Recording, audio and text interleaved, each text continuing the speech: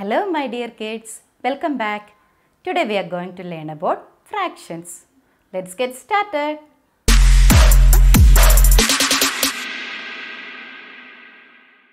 See, this is an apple.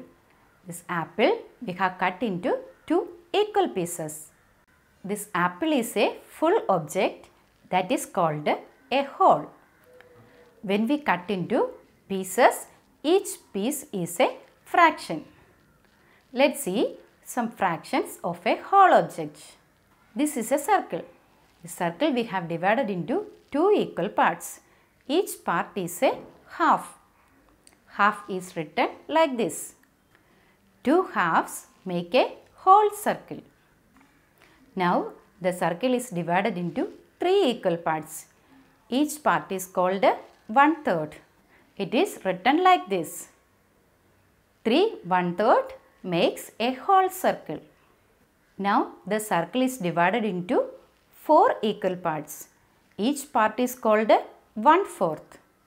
Here 4 1/4 makes a whole circle. 1/4 is also called a quarter. Now let us see what is 3/4. 3 out of the 4 equal parts is called 3/4 or 3/4. 3/4 is written like this. Now let us see what fractions are covered by the clock when the time is at 6 o'clock.